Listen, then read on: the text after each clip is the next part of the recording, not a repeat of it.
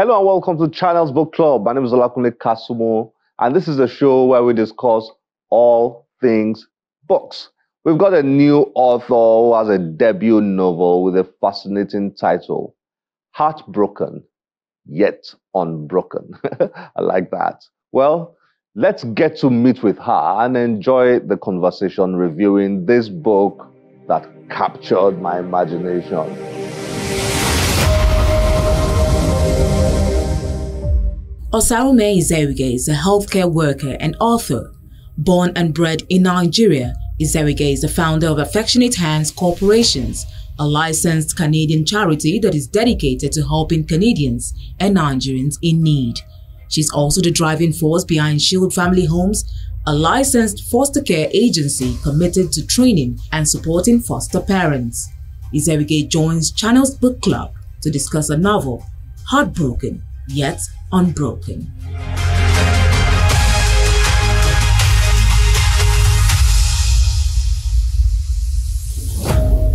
Osas. Sister Osa. Yes. Like your friends call you. Yeah, that's what my friends call me. Great to have you on Channels Book Club. Oh, it's my pleasure being here. Good to have you here. Thank you, sir. Tell me, you've been out of the country for over 30 years. Yes. How is it? What's life like being so Nigerian yet so foreign? Nigeria is a home. There is no place like home, we say. But when I left home about 30 years ago, I left home because my dad, there was a man that was interested, wanted to take my hand in marriage. Didn't approach me, didn't propose to me for marriage. He just goes straight to my dad and approached my dad. So he offered drinks and cola. It was a palm oil, a keg. We have a tradition back home. Mm-hmm. So we came with a palm oil and my dad accepted the gift. Dowry, more or less. Yes. So to my dad, it was a done deal. And he gave you to him. So I didn't want that. I didn't want that for myself. So that was when I left the country and I went to Canada. What a story. And similar to the story of your protagonist in this book, right? Right. And that's why you said it is inspired by a true life story. Yes. Interesting. So, wow. I mean, you hear these stories, you never know you'll get to meet people that actually experience it. So, how did your father, let me poke nose a little bit. How did he react? Did he react in a similar way to the book? Yeah. Not really, because to him, he already gave me away. And the man he gave me away to was a very powerful man who has a big pocket, I would say. Okay. So to him, that one will not stop on any lane to get what he wants. So that's when I left. Then no contact for a while. But eventually, when I have contact with my family, there was no hard feelings. So did you meet your own Esosa over there? Because Amenze met Esosa. Yes, I did meet my own Esosa.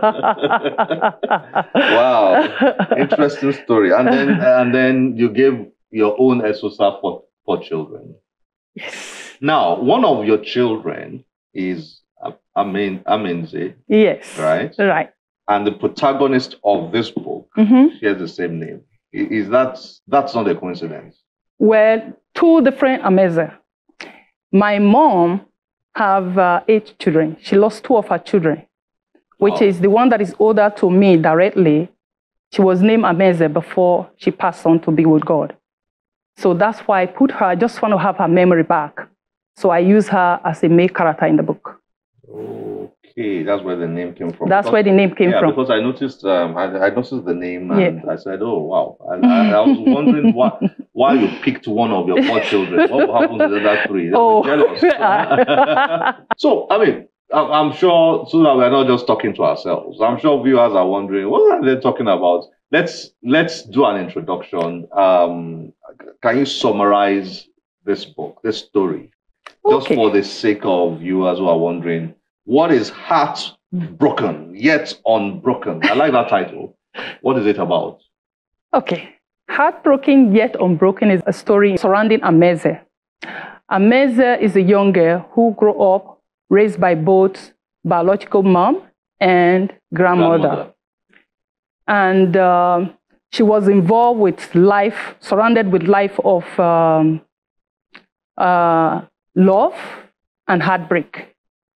And she found love when she left home in a big city, actually Lagos. Mm-hmm. So she was in love and there was somebody else involved in her life. But tragedy happened that took the love of her life. That broke her heart. That broke her heart, and that's the same tragedy that happened put her in a coma. She was in a coma for quite a while. She even lost the ability to even be able to walk. But then now, when she was now being married off, mm-hmm. while she stayed paralyzed, not able to walk, but when she was able to get herself together. But now I'll say, Nigeria, this country is blessed with a lot of natural treatment that we have, which is very good. Mm. She did go through different treatment while she was in the hospital and why she was not able to walk. But then with the natural treatment, she was able to get back on her feet. When she was able to get her back on her feet, she couldn't wait as far as her leg can carry her. Mm-hmm. That's when she left the country and flee to Canada to take refuge. Mm. So while she was in Canada, she met the love of her life. She found love again. Esosa. And every time she got broken down, she put her pieces together. She never gave up. But she didn't let the brokenness put her in one place. But she was always encouraged, putting herself together, keep going. And she's a masterpiece. In her life, she was even now giving back to community around her. Mm.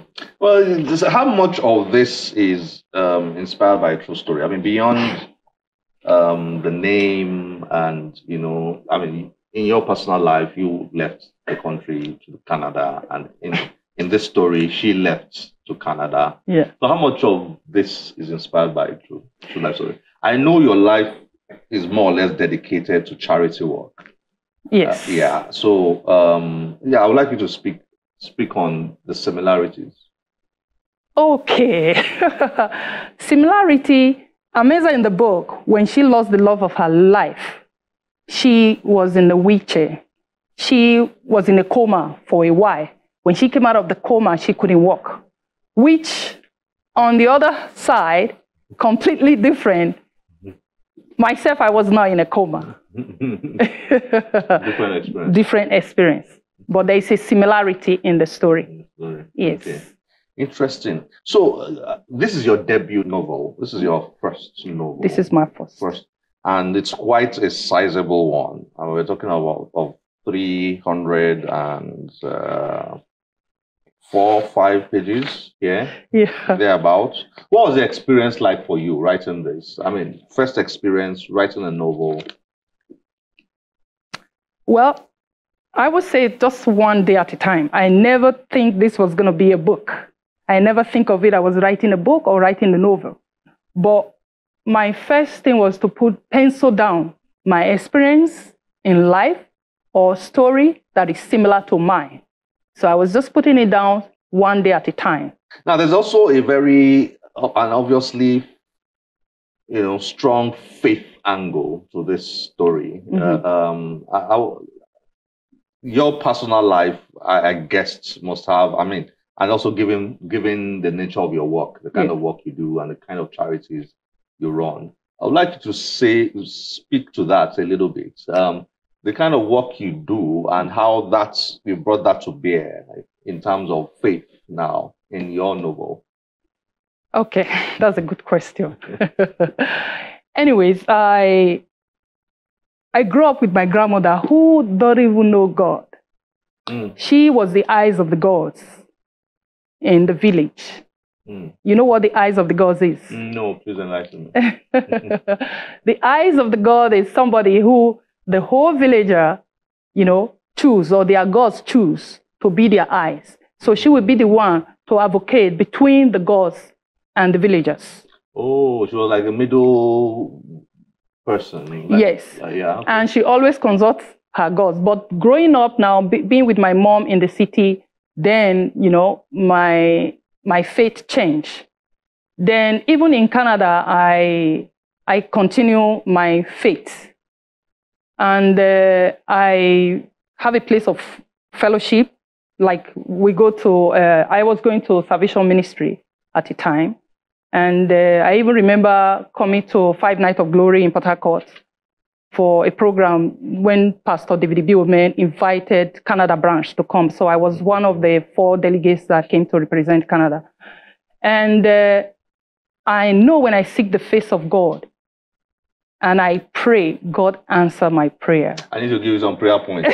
Some serious issues to be dealt with. Interesting. So you brought that faith angle to your that faith experience. You brought it to bear in your novel. Yes. Clearly from the story. Yes. Okay, so now I want to ask you to let's read together. Okay. Maybe some parts of chapter 1. Okay. Okay, just a little bit. We don't have so much time. All right. So some parts of chapter 1. And the purpose of this is I would like you to sort of like give us a little bit of an insight into, how you write and, the style you have chosen to adopt. Okay. Amenze's grandfather from her mother's side, Chief Ohanwa of the Benin Kingdom, had the first child named Erewa Edu. Traditionally forbid him to give his title to his daughter because he was reserved for a male heir. You have to give it to your second child, who is a boy. They told him. They told him. Wow. And Chief Ohanwe, Erinwe, Erinwe, yeah. Erinwe, Idu. That's Benin. That's Benin, yes. Cannot become the chief of this place because she's a woman. It is not accepted even by the tradition. We are not going to accept her as the chief. You have to give the title to your second child, who happened to be a boy, and your first son. They refuted. Yeah. So what was going on here? What's going on here is Ameze's grandfather. This is her mother's... Ameze being the main protagonist of this. Yes. Yeah. Ameze's grandfather had the first daughter and the first child. So tradition forbids her to be the chief of... that child is a girl. Is a girl, exactly. So, but he said no, that he wanted to give the title to the daughter. But then he just said the chiefmen and the kingsmen to say, you know what? Give it a time. Let's see what play out. But what play out was the daughter grew up, and the first time, even he was raising the daughter the same way he was raising his boys, imparting her that she can do anything that the same thing boys can do.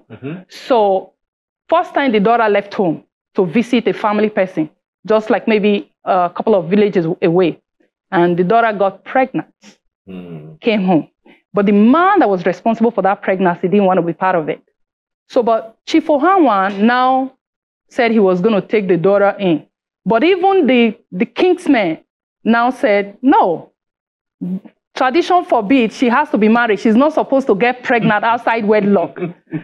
So Chief Ohanwa take the daughter in, groom the daughter put to bed and have a son.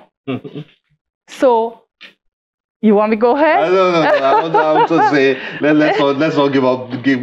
Tell the whole story. Okay. I think that's enough teaser. All right. But I mean, it just provides insight into your book is a mixture of faith and religion, tradition, romance, and all sorts of everything life experiences put together into a remarkable story. Thank you. Thank you very much. Thank you. Osas. Thank you for joining us on Channels Book Club.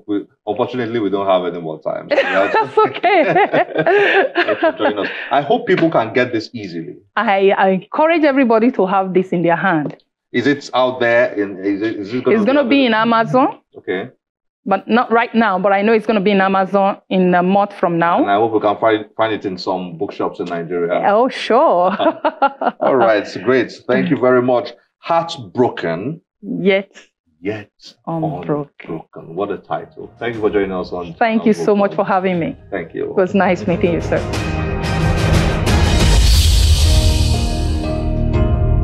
Heartbroken, Yet Unbroken. I just love that title. It's always nice when authors play with words to capture our imagination. That's a novel you need to get your hands on and read. Well, up next, the Nigeria Prize for Literature, the biggest literary prize in Africa. Wow. 11 writers have been longlisted for the big prize. Usually after the long list, 3 are shortlisted, and then 1 takes away the big prize. I keep saying the big prize. What is it? $100,000 US. That's massive. But it's not just a prize. The Nigeria Prize for Literature has grown in reputation, has grown in esteem. And it's such an honor for any writer to win that prize. It's not just the money.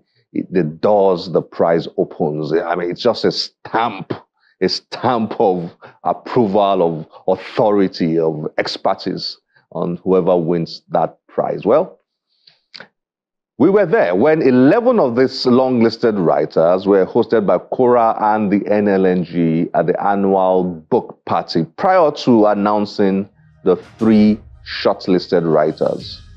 Enjoy this.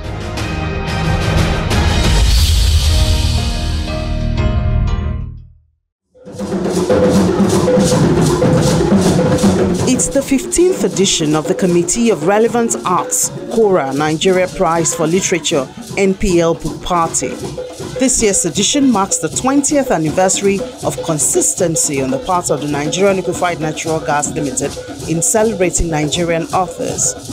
Following a call for submission in February, 163 entries were received and 11 authors were eventually longlisted. The CORA NPL Book Party is annually organized to celebrate the 11 long-listed authors. In no particular order, the 2024 long-listed books and authors include A Father's Pride by Ndidi Chiazo Enemo, Bode's Birthday Party by Conifestus Olaniyi, Grandma and the Moon's Hidden Secret by Jumoke Verissimo, Mighty Might and Golden Jewel by Henry Akubuiro, and Risi Recycle the Dustbin Girl by Temiloluwa Adeshino. Others include The Children at the IDP Camp by Tubosun Taufik, The Magic Jalabiya by Ayo Oyekun, The Road Does Not End by Familoni Olubumi, The Third Side of a Coin by Hyginus Ekwazi, Village Boy by Anyete Usen, and Wishmaker by Peter Umezurike. As usual, the dance troupe are here to welcome authors, organizers, and guests. Unlike previous editions of the book party, the troupe here are children, which obviously commemorates the genre of the year, children's literature.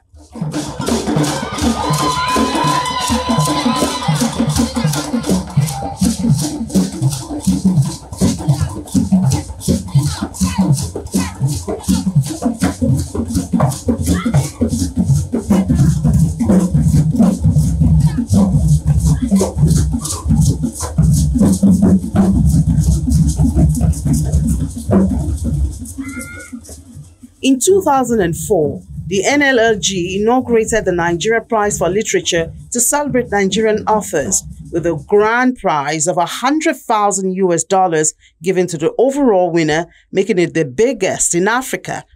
At this year's edition, some of the children present read from the long-listed books. I will roll up my sleeves to see that our school fully participates in the cultural fiesta.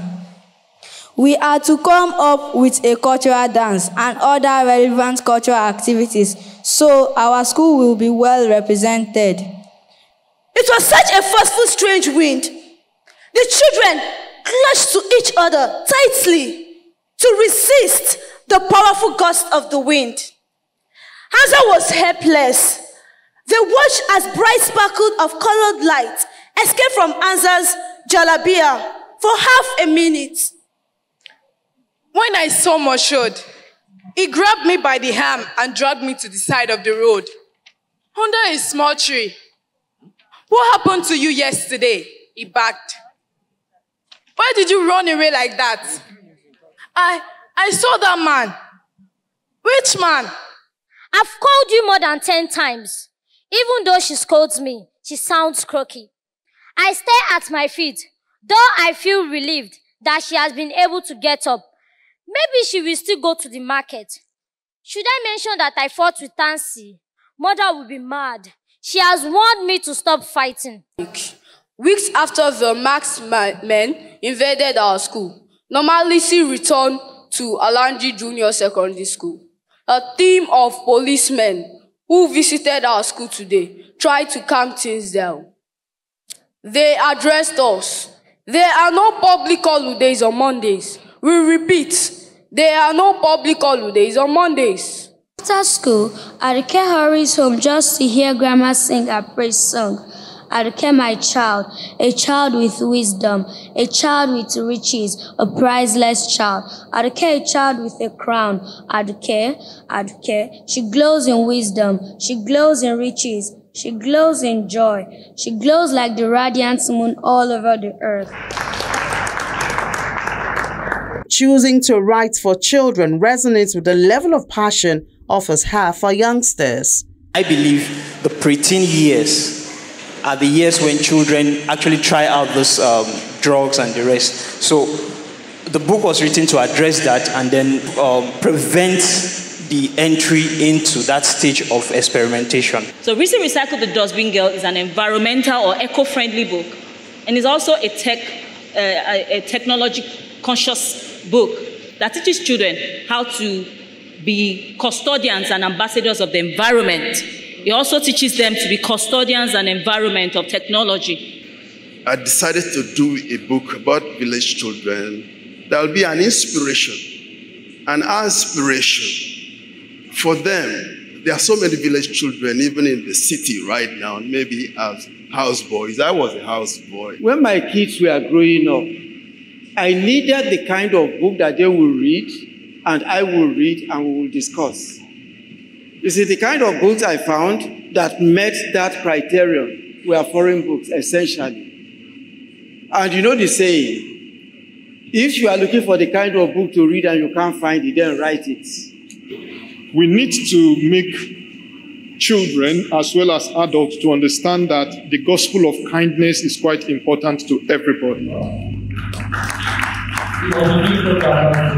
Organizers of the book party speak on the uniqueness of this year's edition of the Nigeria Prize for Literature. As much as the prize is 20 years this year, what makes it most exciting for us from the NLNG side, sponsors, as a company with 35 years of incorporation in 2024, we've been producing LNG for 25 years. This is most exciting that what represents the beginning of life. Children. So this is children's literature this year. What a better time to celebrate children's literature and to look at a new beginning or refresh the prizes. And as an organization, also look at ourselves and say, look, why do people like us? What do we want to be seen or known for in the next maybe 25 years or 30 years? So all of this put together, year of celebration for us. If you are not actually building a book industry, if you are not engaging someone at the age of 6, 7, I mean, that's if all you are doing is to assemble your 27-year-old, your 55-year-old selves and sitting in a room, who are you trying to develop? Participants of the book party speak on the impact the long-listed books will have on the educational system of Nigeria and lessons from the books. The stories for children this year is very significant because, of course, it makes us go back to that period and then begin to think about how life should be looked at from their perspective. Influence the Nigerian education positively. Children have more books, more options to read. The children are learning new vocabulary. They have more things to play around with as against just spending time on social media. These are quality books, and we can just tell that the future is brighter with the books. All these stories coming together they show one theme, which is Nigeria's pride. In a few weeks, 3 authors will be shortlisted from the 11 authors, and the winner will finally be announced at the Grand Award Night in October.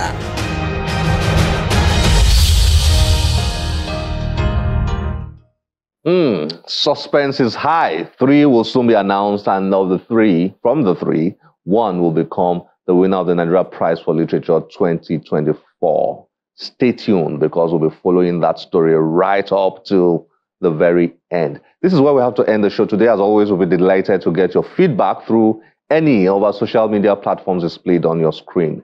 My name is Olakunle Kasumo. Remember, one great book can change your life. Bye-bye.